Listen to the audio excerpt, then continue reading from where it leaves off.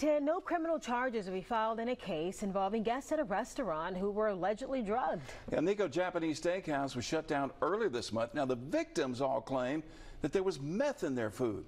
They hired an attorney. Our Ariel Mallory has been following this story. And Ariel, you were told there just isn't enough evidence to make an arrest. No, there isn't, Lenny Byron. Investigators with the Santa Rosa County Sheriff's Office say due to a lack of witness information and surveillance video, they can't prove anything intentional or unintentional happened. Now, more than a week ago, 7 people went to the ER. They claim they got sick after eating at Nico and started feeling strange symptoms, including paranoia and loss of appetite. The restaurant was shut down for 3 days, and 2 state agencies launched an investigation.